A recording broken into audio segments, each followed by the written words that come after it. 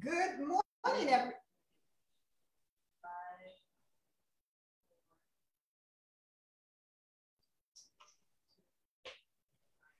Good morning, everyone. Thank you so much for tuning in to Winning Words for Today. My name is Dr. Dee Tucker, and I will definitely be giving you words to win by because we have a special show for you today, or special program, I should say, for you today. We will be interviewing one of my best buddies. His name is Lawrence Adams. We call him Larry.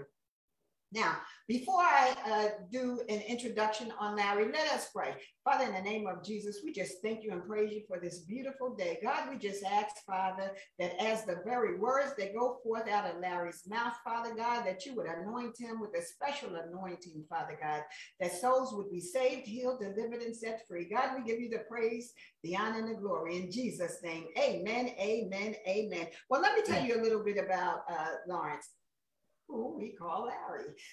Me and my guest today, we go back more than 25 years. We were both serving in the church at New Covenant non-denominational church in Pennsylvania, Philadelphia, Pennsylvania, where Bishop Milton C. Granham is the senior pastor.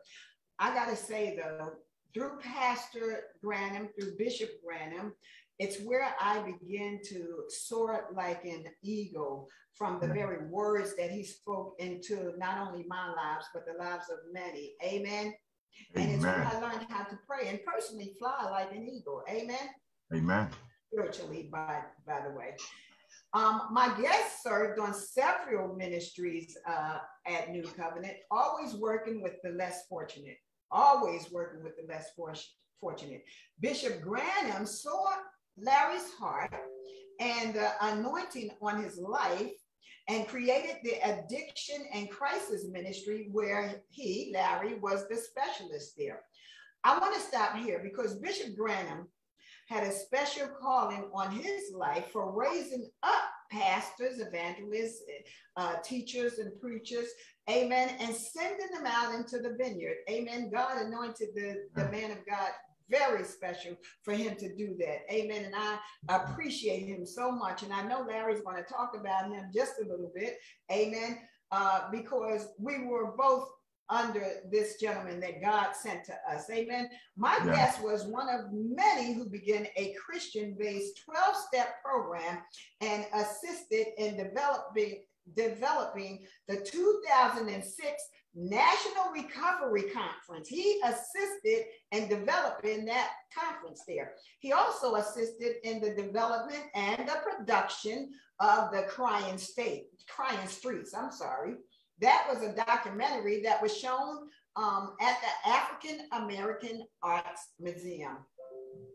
Additionally, he participated in the Barbershop documentary for Neighborhood United Against Addictions.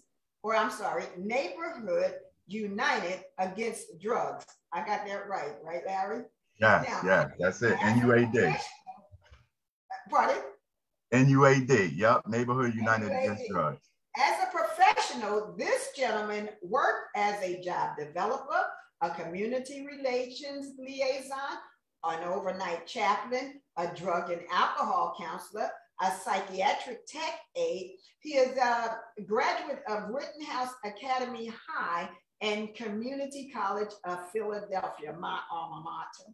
At Community College, he specialized in behavioral health, human services. Or was that behavioral health and human services, Larry? Yes. His heart, again, is always and has always been for the less fortunate. This awesome man of God is married to his beautiful wife, Marcia. They have 3 children and 5 grandchildren, a young grandma and grandpa. Amen. Amen. Amen. His life was not always peachy as it is today. He has a past in which God covered him, protected him, called him out, delivered him, raised him up, trained him, filled him with the Spirit, and to become the man he is today. I want to introduce to you all my friend, amen, and yours, Lawrence Larry Adams. Larry, welcome to Winning Words for Today. How are you today, my friend? I'm great. I'm so happy to be here, Dr. D. That was a marvelous introduction, by the way. Oh, I'm not finished. I got more for you. I've done a lot. I got more for you because I want to lead into the healing ministry. Amen. Yes. But I just want you to say a couple of words in regards to the pastor, the bishop. Oh man, Bishop Granum is my mentor. I've been a member of New Covenant Church since 1994. Matter of fact, Bishop Granum is the founding pastor, but now Pastor Bob Oliver, he's the executive pastor. So he's, preaching and teaching right now. Matter of fact, Bishop Granum did teach last week, though. It was awesome. It was awesome. I know it was. Mighty man of God. He is a mighty man. The very thing I miss about Philadelphia, Pennsylvania is New Covenant Church. Yes, yes. That's the very thing I miss. Yes. Amen. Now, Larry, I understand you have had a number of near-death experiences as far back as you were 12 years old. Yes. You almost now? Yeah. Yeah. And now, is that around the time you began using drugs at 12?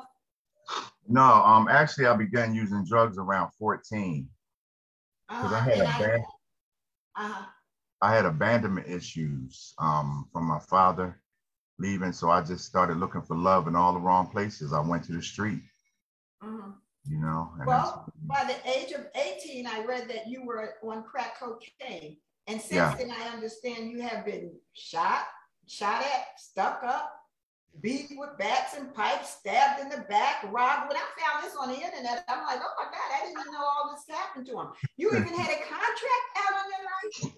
Yes. Yeah. And at the age of 21, you were sleeping out on the street, homeless, until you were about 23 years old. So I'm about 23. Yeah. Well, actually, I was in a shelter, and then I got kicked out of the shelter for smoking cigarettes, and then I began to sleep in the street. And then subways, Love Park, places like that. And so my mother did finally take me back in temporarily with my wife now, Marcia, and our daughter. But up to that time, I was out in the street. You definitely got special women in your life. Now, God spared you in those dark days during your addiction. Amen. And now there are so many twists and turns in your life. And we got to get you back to tell of those dark days and how Jesus delivered you from there. I know you know him as a deliverer. Yeah. But you also know him as a healer. And that is what I want to talk about today, how God as a healer delivered you. He said he sent his word to heal us and to deliver us from all infirmities. And Jesus is the word. Now you know that. And he is our healer today. Amen. And he is no respectful person. What he did for one of his children, he'll do for all.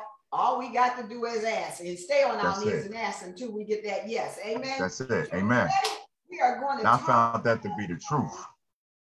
Amen. How God touched you, amen, and healed your body, not once in the hospital, but twice. Now let's talk about your hospital stay in 2015 when you had an operation and then an upper GI. Okay. So what happened? What did you go in the hospital for? What kind of complications were you having in your body? Okay, so like you did mention about the drugs and everything. So after God delivered me from drugs in 1989, food became my drug.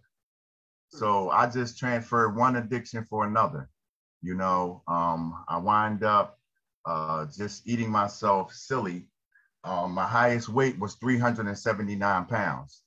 I had diabetes, cholesterol, high blood pressure, sleep apnea. I was on a sleep apnea machine.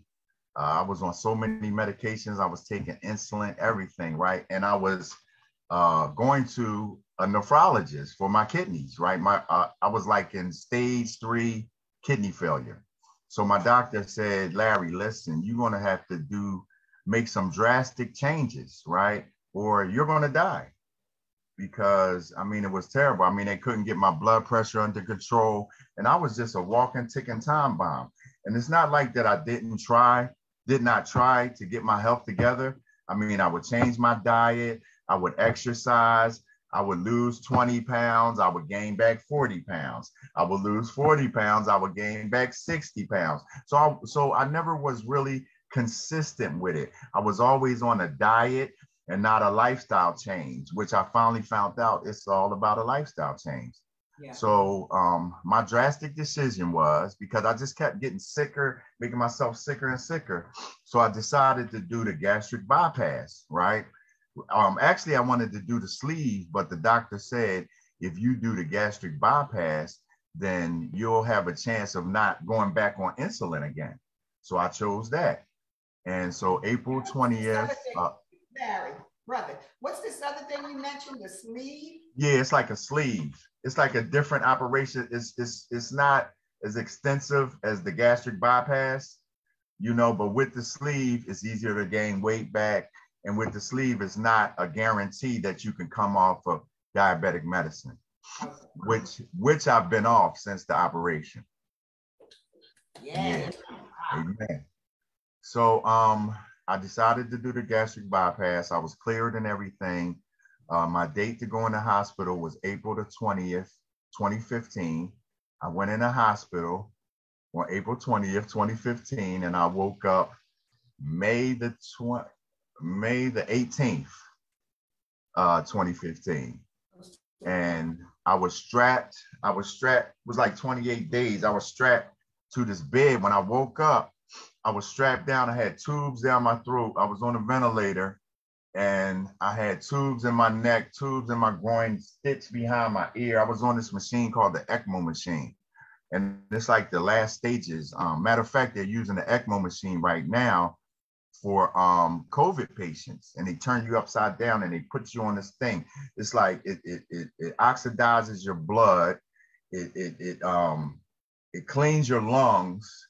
And then it's a point where it can actually work as your lungs. So this is a high power machine. So I was on this thing, and I came out, and I heard the doctors talking about putting a trach in my throat.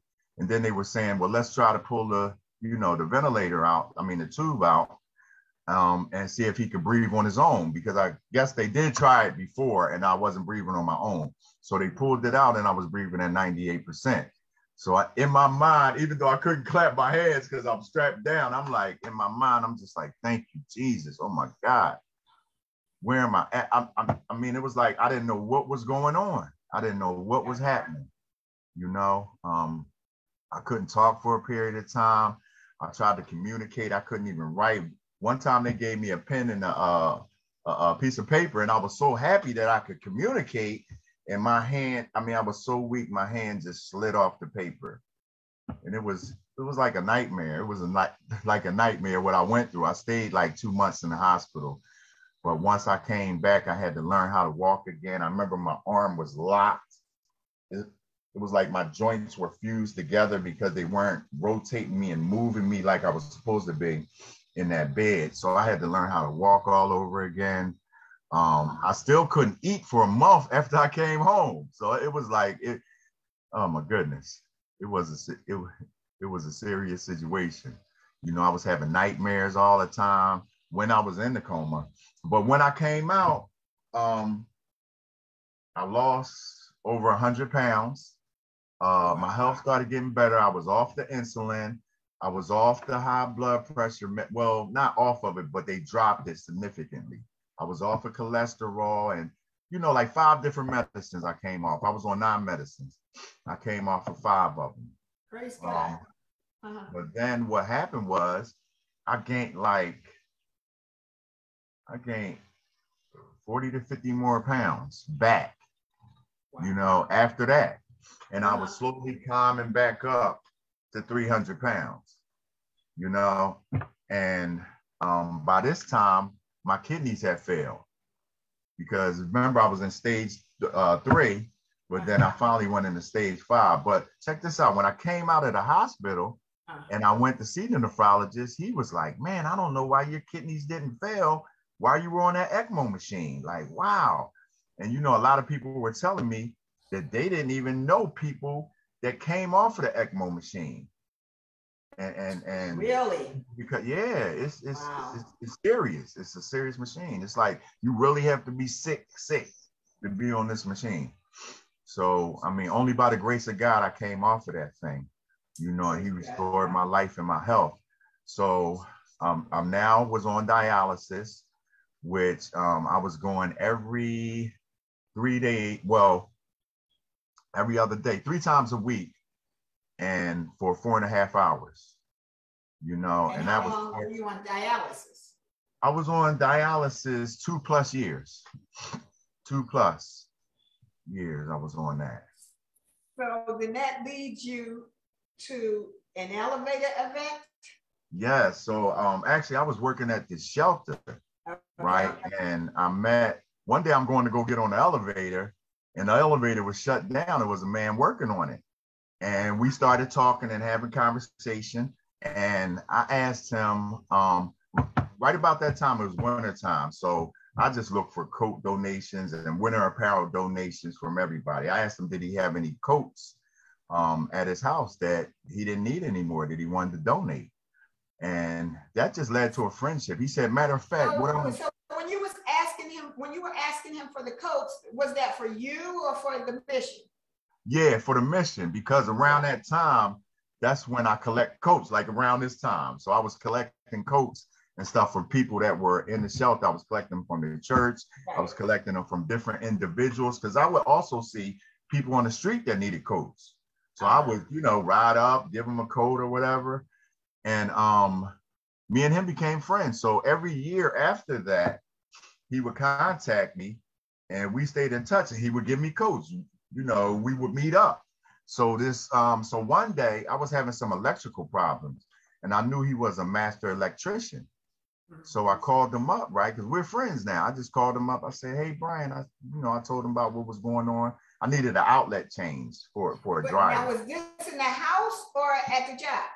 This was at my house. Okay. So when he came over, I was telling him about, I was on dialysis, and, you know, we were just talking and catching up. So he was working in my electrical box, and he was like, well, what's going on with the kidney situation? And I had told him, I said, my daughter wanted to be, like, my youngest daughter wanted to be a donor, because me and her are the same blood type. And but they wouldn't let her because they said she's too young, and because of diabetes and all these things that run in our family, it may come a point in time where she may need a transplant or need a kidney or whatever, right? So they said she's off the table. So I told him that, right? So he says, well, what's your blood type? And I said, O negative, which is a rare blood type, right? So he looks at me, he stops what he's doing. We're in the basement. He just sits back and says, what's your blood type? And I said, O negative. He said, wow, my blood type is O negative, right? And I didn't say nothing. I didn't get my hopes all up or anything. And I just didn't say nothing else to him about it. Right. That was the end of that conversation. And then a couple months later, things started moving forward for me. Like the surgeon wanted to meet me, and, you know, I was like, wow, okay, things are rolling along, right?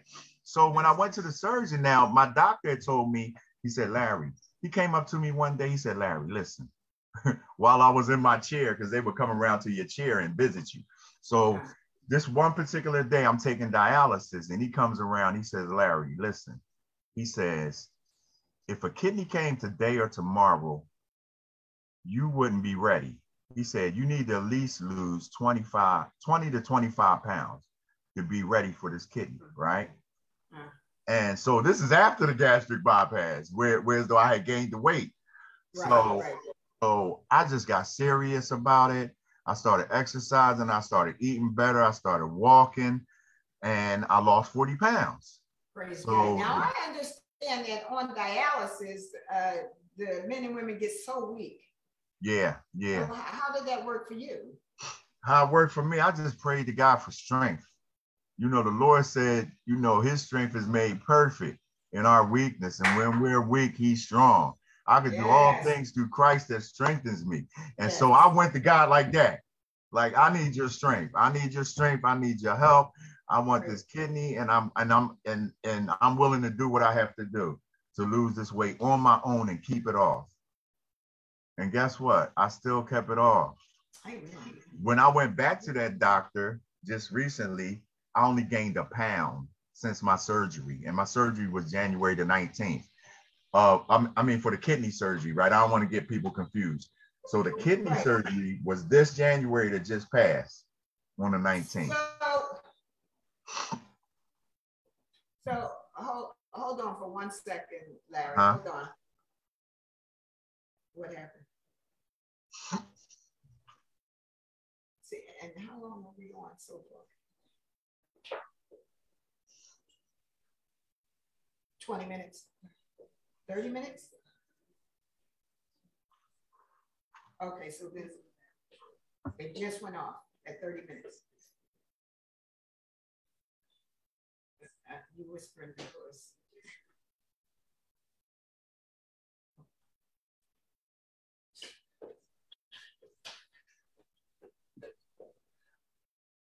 is he at the door? Is someone at the door? So we're on hold. Okay. Can we talk? Yep. Okay. Can we talk? No.